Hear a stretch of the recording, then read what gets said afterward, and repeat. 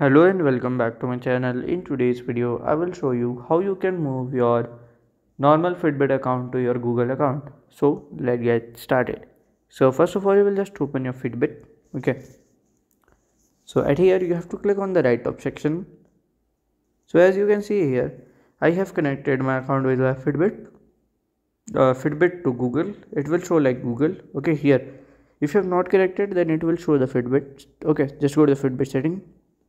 And from here account setting, so from here you can just like I have converted it, that's why it's not showing, but it will show in your phone if you have not connected.